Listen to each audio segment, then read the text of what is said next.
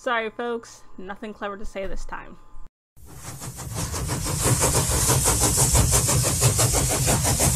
What's up, travelers? Here's some advice on show don't tell. Show don't tell is a very simple idea of showing how someone feels rather than just saying it. Yeah, it's a much more harder concept to execute considering how easy it is to just tell people what's going on in your story. I'm guilty of this myself. So whenever I catch myself telling, I'll sit back and instead of just knowing what's going on, I will actually visualize what's going on so I can pinpoint exactly what I'm supposed to be showing.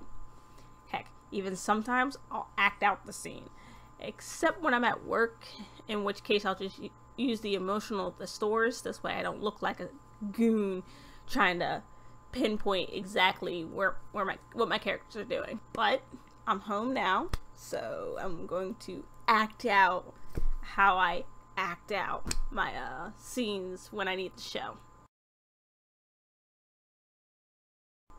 Hey, Sunita. I'm sad.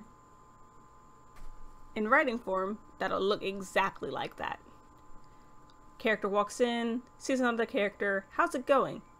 This person is sad. In first person, I'm sad. They're sad. Just flat out telling the reader that there is sadness going on.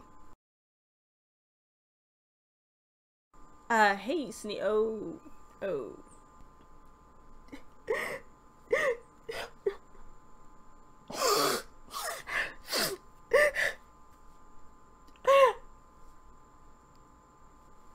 Showing. No one said anything about anyone being sad. You saw from the obnoxious crying. I probably do cry like that sometimes.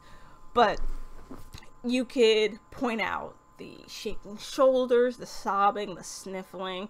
If you get to look at their face, tears running down from your eyes, you could all include that in your writing to show sadness rather than just say she's sad. Alright, that's it. A very short and sweet advice video. Hopefully it helped you. If you like what you've seen, you could always subscribe to see more. I put up writing videos every Wednesday. And if you're like me who writes as well as has this love of video games, I put up video game related videos every Saturday.